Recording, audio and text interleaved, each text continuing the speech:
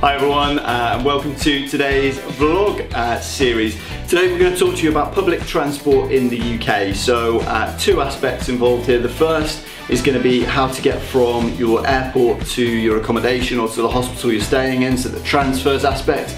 And then the other side is commuting, so day-to-day travel from wherever you're living to wherever you're going to be working.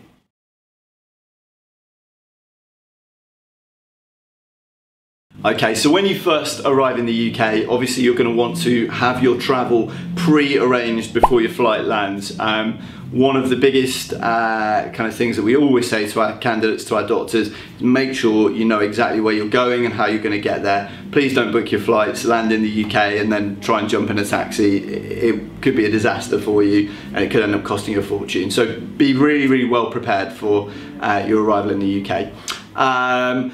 The usual options that are available to doctors when they arrive are going to be trains, first and foremost. I think because the UK is quite a small, geographically small country, it's actually very, very easy to travel between cities. So if you're travelling into Gatwick or Heathrow, traditionally most do, then you're able to come straight into central London and get trains pretty much all around the country from central London. So train prices in the UK, not the cheapest. Obviously you're going to have the consideration of how much luggage you've got to bring with you, and if you come in with your family at the same time, it may be cheaper just to book a car and go all together with all of your luggage and that kind of thing. Which is of course the second option available to you. You might want to get a private hire taxi. Now there will be taxis at the airport, so you could theoretically just land and take a taxi to wherever you're going, but keep in mind that it's going to be a lot more expensive, particularly if you were to find a metered taxi. They're going to be far more expensive than pre-booking and having someone meet you in the arrivals lounge with a board to obviously take you to your final destination.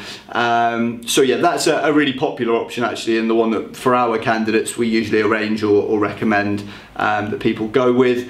Others that are available to you, well, you might want to consider internal flights. The vast majority of international, certainly from further afield, from outside of the EU, flights come into Heathrow or Gatwick, which of course is great if you're going to be based in London, but if you're going to be going to the northeast of England or Scotland or even Manchester or Birmingham, you might want to consider booking an internal flight so that you can just hop on the next plane, and obviously your luggage would then be waiting for you in the destination city. Also possible options of buses and coaches. They're pretty good in the UK actually. They're a lot cheaper. You do have somewhere to store your luggage. Have a look, see where's, you know, how convenient they're going to be for you. Obviously they're only going to run to set times. There's not going to be as many of them as there may be trains, and it might not be as convenient as a taxi that could take you door to door, but quite a cost-effective option for you.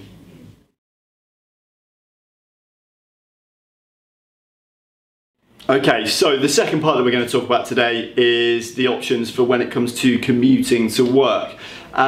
This is one of the kind of common misconceptions for international doctors, I think, as well, that often international hospitals are huge compounds. Doctors are able to live there in their living quarters and work in the same place, and they can walk to work and so on.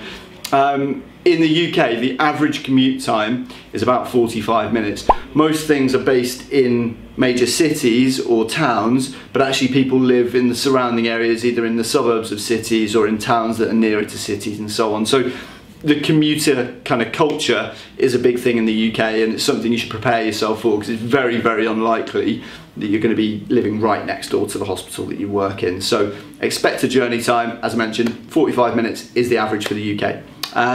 Options available to you, some people drive, but do keep in mind that driving in is going to incur quite a cost.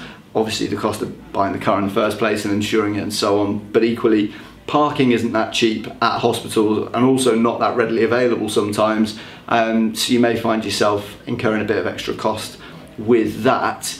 In terms of public transport, depending where you are, of course, there are usually commuter trains that take you from either the suburbs or the smaller towns into big cities, and also buses, which are often really, really well used by commuters in the UK.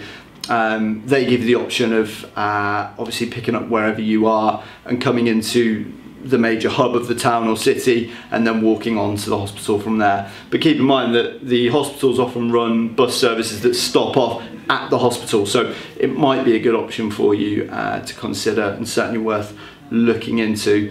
The other aspect is that the UK is pretty safe and has great links in terms of cycle lanes. The paving and the walking systems here are great too, so a lot of the centre of cities are actually really easy to kind of walk around the pedestrian zones and things like that. So you might want to, if you're a bit more of a health and fitness freak, you might want to get on the bike or get walking or jogging into work. So yeah, they're your main options for commuting.